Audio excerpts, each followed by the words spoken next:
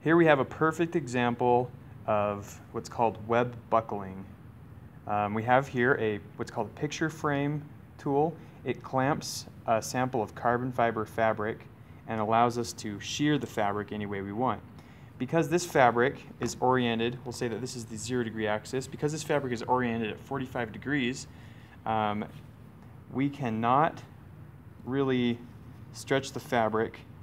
I notice I'm pushing against these ends, and the fabric is not moving at all. And that's because I'm trying to stretch the fabric along its fiber length.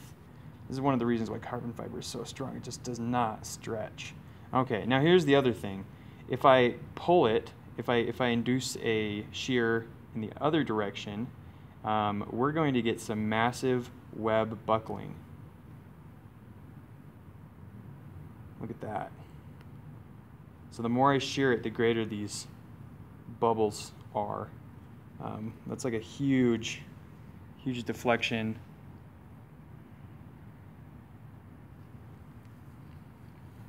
And it's actually relatively easy to cause this because we're just buckling the fibers.